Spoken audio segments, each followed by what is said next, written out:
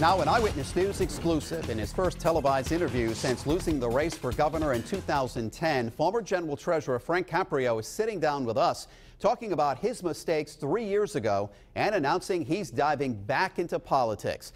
Target 12 investigator Tim White is here now with the interview you'll see only on 12. Frank Caprio was candid about those mistakes in 2010, looking to clear the air as he once again seeks the office of General Treasurer.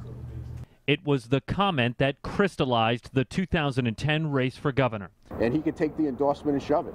Then candidate and treasurer Frank Caprio didn't take too kindly to President Barack Obama's decision not to endorse any candidate for governor that year.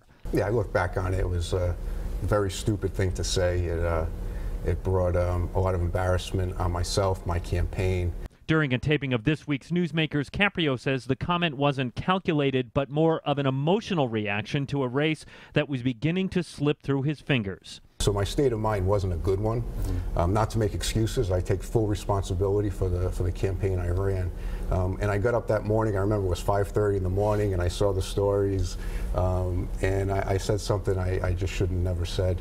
Caprio is now looking for his old job back, entering the 2014 race for General Treasurer, a spot now held by Gina Raimondo, who is widely expected to run for governor. Any advice for those running for governor in 2014? Well, first of all, in Rhode Island, there's no shortage of political consultants and experts.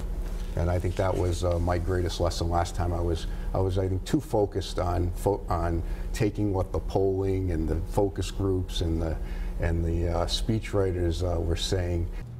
Caprio, who has always run as a Democrat, says he's not sure yet which party he'll be affiliated with come campaign 2014. With the Target 12 investigators, Tim White, Eyewitness News.